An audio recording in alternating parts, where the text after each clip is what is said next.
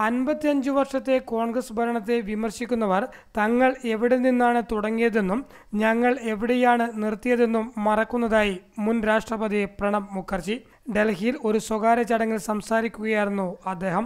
2024 ഇന്ത്യയുടെ സമ്പദ് വ്യവസ്ഥ $5 ട്രില്യൺ എത്തുമെന്ന് ധനകാര്യമന്ത്രി പറയുന്നു. ഇത് സ്വർഗത്തിൽ നിന്ന് വരുന്നതല്ലെന്ന് പ്രണബ് മുഖർജി ചൂണ്ടിക്കാട്ടി. $5 trillion. It is not coming out of heaven. There is a solid foundation, and that foundation has been built up not by the Britishers. രാജ്യത്തിന്റെ സാമ്പത്തിക അടിത്തറ സ്വാതന്ത്ര്യാനന്തരം നമ്മൾ തന്നെ നിർമ്മിച്ചതാണെന്നും മുൻ രാഷ്ട്രപതി ഓർമ്മിപ്പിച്ചു. News desk yes news. Brought to you by EduFocus, presenting opportunities to study MBBS in Europe at 3.5 lakhs per annum. Avail work permit after completion of course.